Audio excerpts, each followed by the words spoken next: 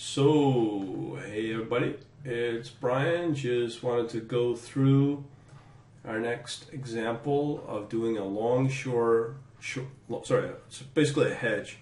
Long call, short put combination, establishing a purchase price range. I've tried this in the other CME document, and this is explained much better, and I finally somewhat have it. Okay, so with this document, essentially just trying to find a minimum of a short call combination, minimum and a maximum. I'm going to let you go through all this documentation here, but what happens is we have an initial set of conditions, and then we have three different scenarios. So it gets kind of confusing, in fact, because let's say we have a future price of 130, premium on a call option is 315, a put option premium is $1.35, and local basis is $5. So with our first scenario, we have a future cattle at 120, basis 125, cash price. Now let's assume that we keep the basis the same. This is where it gets confusing. So we're dealing with a 130 call option and a 124 put option. So the difference is where we have a call value of 0 and put value of $4. Now we need to calculate their different results: long call result, short put, and a net option. So here's all of those, and I'll show you how this is mathematically calculated in my code. And then of course you get a different data price, purchase price of the cash price, plus or minus the gain loss. Second scenario is we've got 130 futures, basis $5, new cash price at 135. Everything pretty well evens out. It's set at 0, call value is 0, put value is 0. The long call 315, short put at 135, net result 180, and then we get a new cash or purchase price at 136. Last one with a future price of 140, 145 the cash price, the call value becomes $10. I'm going to show you how we calculate that again in a minute. Long call, and that was the confusing part. Long call, 685, short put, 135, net result, 820, and the purchase price equals these two, cash, the cash price plus the long call result. So let me just try to show you what and how I figured it may be. Okay, in the code, we've set up our market conditions. Future call option premium, put option at 135, and the base is at 5. So I've set up some arrays for the three scenarios for both the futures, cash, and the purchase price. First scenario is the future price is set at 0, $1.20 future. Cash price is the futures price plus the basis. The call option value is 0. Expired worthless. Put option value is $1 at 124. And here we have a result. So we're looking for the long call, short put, and the net option. Now, again, this is the first contract, or the first scenario. And you can see it right here. I'll get to that in a minute. So we have our put option at 124. Now, where am I getting those numbers for? Right here. Yeah, 130 call, 124 put. So in this case, this is our put, 124 minus the futures price. We display it, and we have a call option premium because we have a loss, so we use the max premium on the call. Short put is the difference between the put option value minus the put option premium. Net options equal to the long call plus the short put. One thing I need to highlight here is everything's backwards. If you see this as a loss, that's going to be a positive. If this is this particular one might be a gain, that's a negative, or that's how it show up in the code. So the second last calculation is the purchase price, cash, plus the net option equals the purchase price, the new purchase price.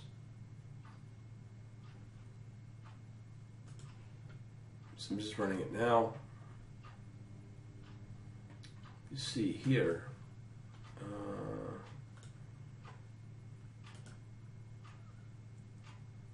okay, here's our first future right there. 120, $5 plus the cash price at 125. Now the call value is at $0 or 0. The put value is at 4. The put value is 124 minus long call. Let me just make sure I'm getting my. So we're doing this right here. So the put value. The put value is right here. The short put is the put option value minus the option premium.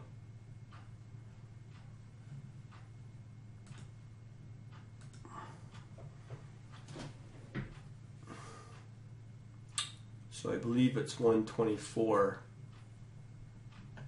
minus somewhere in there. Okay, moving on. The put option, so where are we working here? I think we're on here. So, yeah, so our put value was at $4.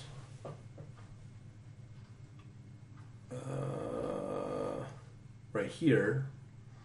So now to calculate the long, short, and the net option, these are the results. This right here, calculating.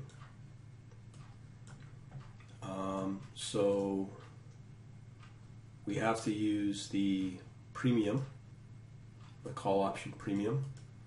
So we get our short put of the put option value minus the put option value, and of course the net option is the difference between the two. And then we have the results. So we just print out the results. Then we have a purchase price at cash plus the net option. All right, second scenario, pretty well all the same. The only difference is that the call value and the put option are at 0. Which takes us to right here, the call value. Where's the call value? Right here. Everything else stays the same, I believe. And then, of course, we have the third scenario where our futures price is at 140. Call value at $10, which is 140 minus the 130. The put value is expired worthless, 0. So our results for the last example, number 3. Where's our results?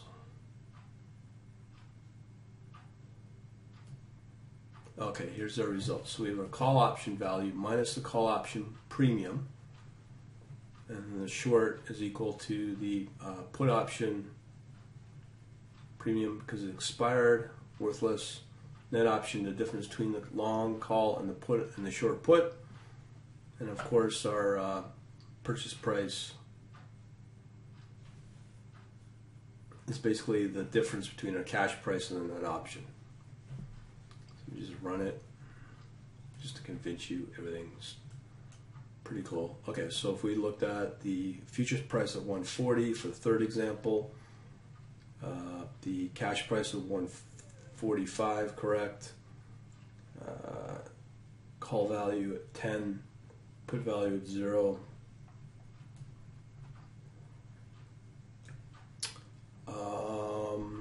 The results, long at 685, put at 135, net option at 820, and then the purchase is at 136.80.